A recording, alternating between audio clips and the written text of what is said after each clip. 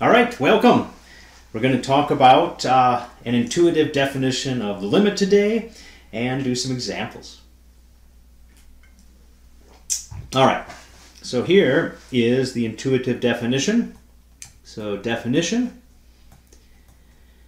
we say the limit as x goes to a of f of x is L if the following, that f of x is, or gets, arbitrarily close to L for all x, sufficiently close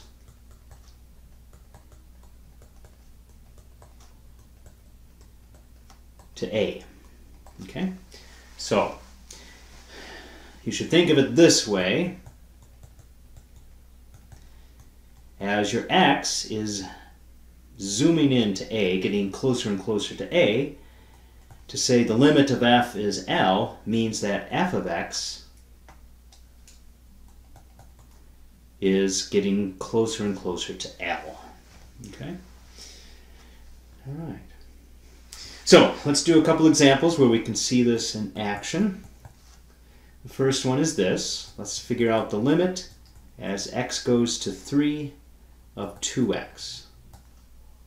Well, you should be thinking to yourself of this procedure. As x is zipping along to 3, then what is 2x getting close to? Well, if x is getting closer to 3, this whole thing is getting closer to 2 times 3. In other words, 6. All right. Here's another example. Let's do the limit as x goes to 4 of 2x plus 1. Well, so you again think of this process. X is heading in, getting closer and closer to 4. What does everything else, therefore, have to get close to? Well, if x is getting close to 4, 2x is getting close to 2 times 4, and the 1 is, well, already at 1. So the answer is 9. Okay? Now, in this case, I could just plug in the limit. You know, x went to 3, I changed x to 3. X went to 4, I changed x to 4. And sometimes you can do that. It's really a function of what are called continuous functions later on. But for now, I want you to see some examples where you can't always just plug in. So let's look at the limit at x equals to 0 of x squared plus x all over x. Here I can't just plug in 0 because I'd have division by 0, which is an undefined thing in mathematics. So we need another idea, and in this case the other idea is to kind of simplify stuff and see if things, you know, come into focus better. And you notice I can divide both terms in the numerator by x. If I do that, I just get an x plus 1. All right, now this one is easy to see because as x is going to 0, obviously x plus 1 is getting closer and closer to 0 plus 1. So the answer is 1. Okay? So sometimes simplifying things will kind of let you see what's going on.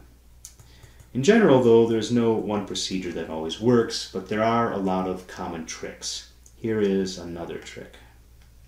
Suppose x is heading to 9. The limit as x goes to 9 of x minus 9 all over the square root of x minus 3. All right. Again, I can't plug in 9 because then in the denominator I would get 0, which is undefined. So I'm going to have to do some sort of trick. And the trick that's useful here is multiplying everything by the algebraic conjugate.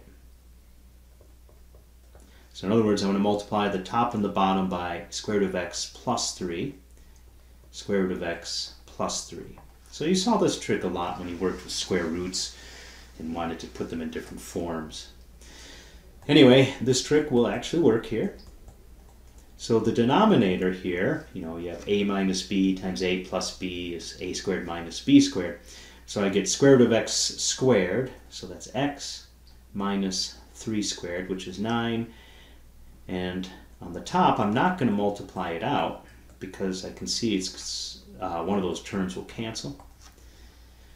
So the x minus 9's cancel, and I'm left with the limit as x goes to 0 of the square root of x, plus 3. Except everywhere it was going to 9. Alright, square root of x plus 3.